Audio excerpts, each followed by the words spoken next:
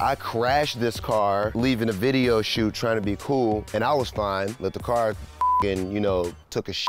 Yo, what up, what up? It's your boy Wiz Khalifa, man. You guys are used to seeing me making a lot of music, smoking a ton of weed, or on tour, ripping it up all the time. There's a few other things that I like to do. One of them is collecting cars. I linked up with Esquire magazine to show you guys my full collection and some of the untold stories that go with them. Follow me.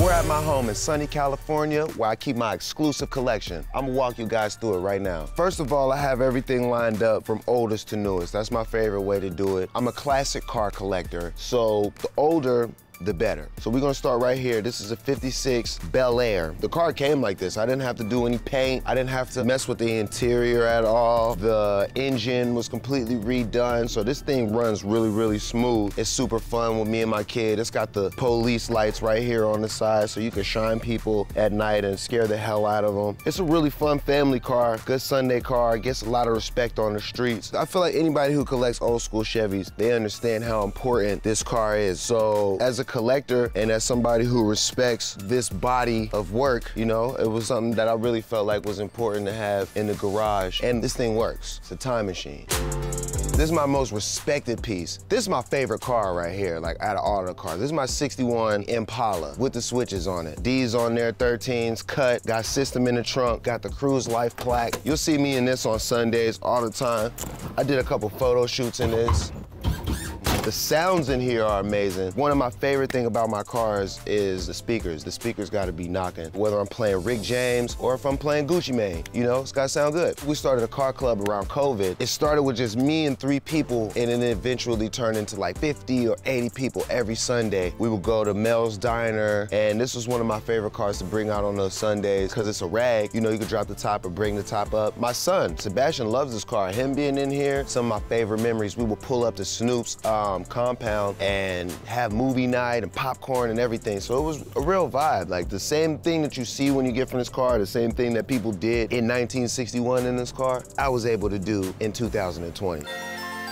This car right here is my 62 Impala, jet black, custom painted seats, got the moonroof cut in there. This one also has switches on it. It's got extra batteries in the trunk, extra weight. So when I do have it charged up, I could do a standing 3-wheel. Like I don't gotta be moving, I don't gotta be in the corner. I just lift it up, blah, blah, blah, so we could, you know what I mean, on them out there. Story about this one, I was shooting a video and Snoop told me, he was like, man, if they ever put you next to a car, you gotta own it. He was like, don't never stand next to a car unless you own it. So this is my first time trying that. I've literally been building it ever since. I put some different color rims on it, changed the paint a little bit around, did the sounds, of course, and just did some things to customize it to turn it more into my own project. When Snoop seen me taking his advice and taking these cars and building them, he was so excited, and he actually forgot that he even told me to say that, but it reminded him, now he has a crazy old school collection as well.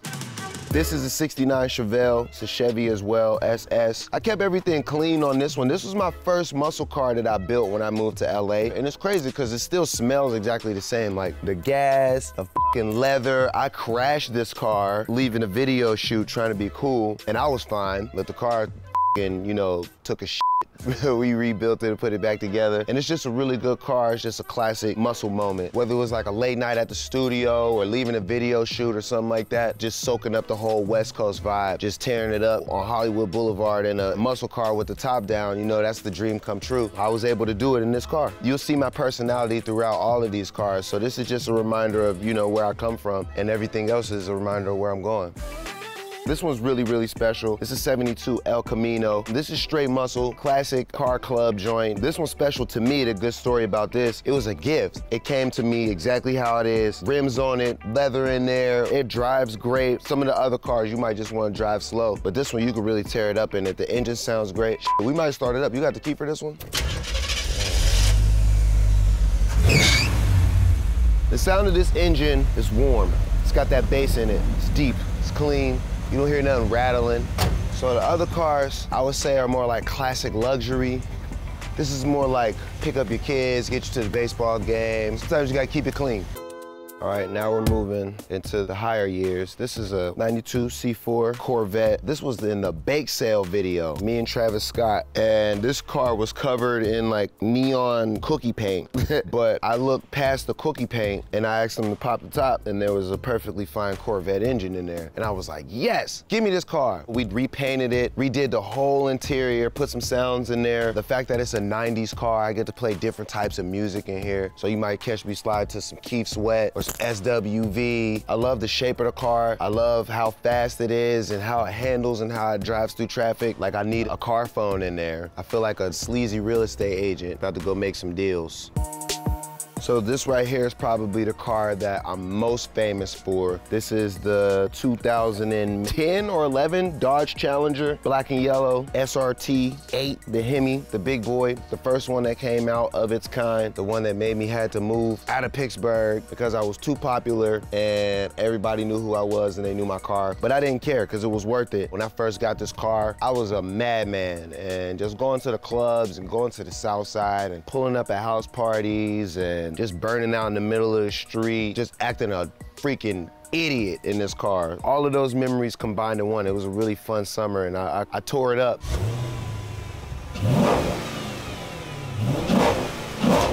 I was always into, you know, muscle, loud pipes, and just being able to burn out and just kind of show off that way. But I didn't really know about engines and things like that till I got older and started discovering what the inner workings and how these cars are as amazing as they are. So as soon as I figured that out, this car was going into production and I was like, wow, that's perfect. Yeah, it was right before I did black and yellow, and I didn't plan on doing black and yellow beforehand, but I love the car so much. It's so fast, it's so beautiful, it's so sweet, it hugs the road, and it was just the car of my dreams. So as soon as I got it, I went to the studio and I made the song, and that became my first #1 hit ever. I had a lot of mixtapes up until that point, and that's what was able to afford me to buy the car before I even released the song. But I had enough money for the car before I had the song. So that tells you a lot. I started my car collection. This is my first vehicle that I own, and this is my first, you know, muscle car, first thing that I could put down and say, you know, this is the Wiz Khalifa car right here. So it's black and yellow.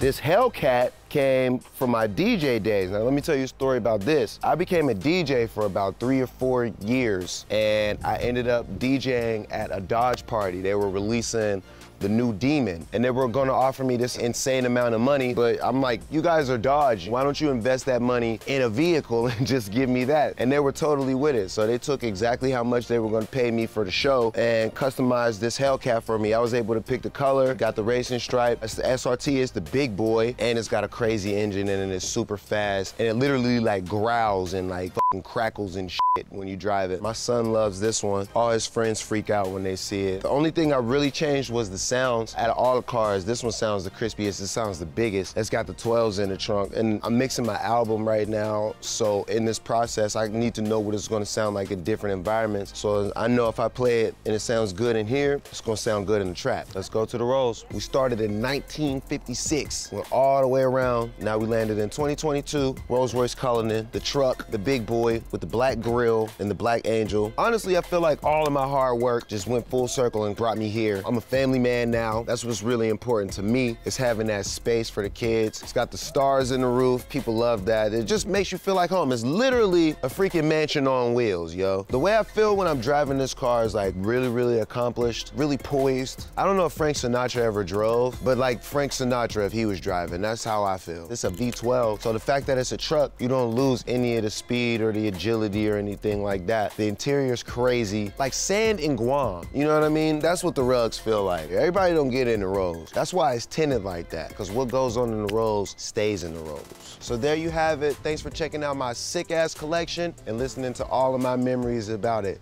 Check y'all out next time. See ya!